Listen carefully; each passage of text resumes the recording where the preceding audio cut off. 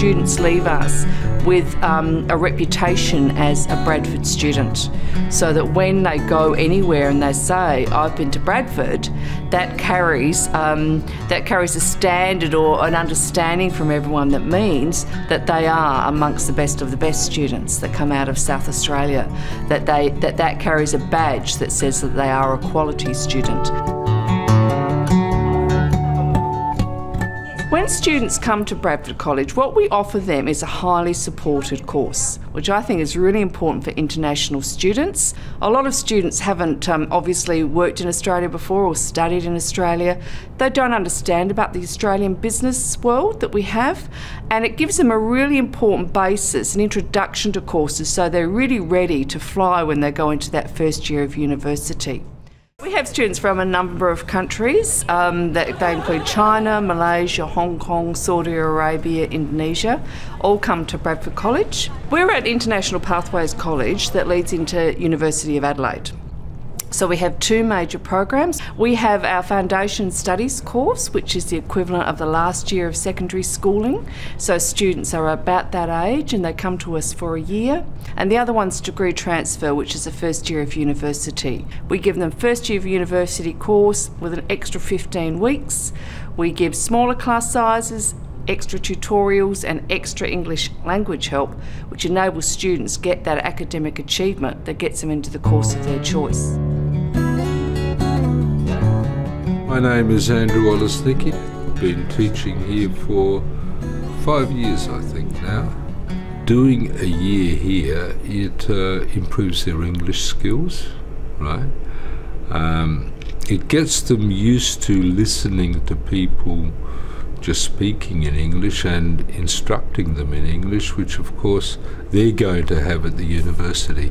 And we find that, you know, by the end of the year, the majority of the students are quite happy to have, you know, a full conversation with a teacher. So it makes teaching a pleasure, actually. The aim of critical thinking is basically to prepare students to make the transition into university. We help them to be critical thinkers, to think outside the box, to give them skills whereby they can look at evidence and then come to their own conclusions. I spent a long time at Adelaide University, so I know what's expected. So what we try to do is mirror the environment, treating them like adults, being responsible for their own learning, because that's what they'll face when they go to university. Adelaide's a great place. It's a large enough city that it has all of the facilities and the things that you need from a city, but it's not too large that it's impersonal. So it's a bit like a country town in the sense that you go out on a weekend and you're bound to run into someone you know.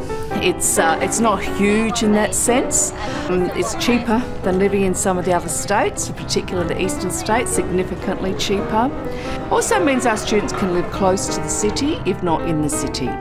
And that's really important just in terms of access and getting home. We're known to be a really safe city, where students and people feel comfortable walking around, and you can feel that when you walk around Adelaide. It's got that feeling to it. It's a really positive culture of a place. What we do with the Gold Club, one of the roles that those students take for us as an organisation is to act as ambassadors who represent our student population when we get very important people, VIPs or dignitaries, whatever, visit the college, and we get that pretty regularly. We talk to them about how you'd meet and greet someone who is a very important person, what you might say. It's really very much a leadership development kind of opportunity.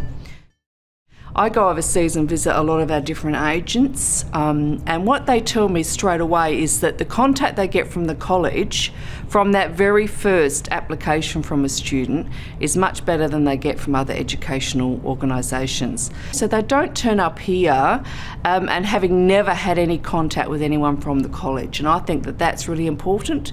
I know if I was a young person going to live in another country, I wouldn't want to come in totally cold. Nothing more scary than that feeling of getting off the plane in an airport that you've never been to before, and then not not seeing anybody that, you know, that's going to look after you or pick you up or connect with you. So we meet them at the airport straight away.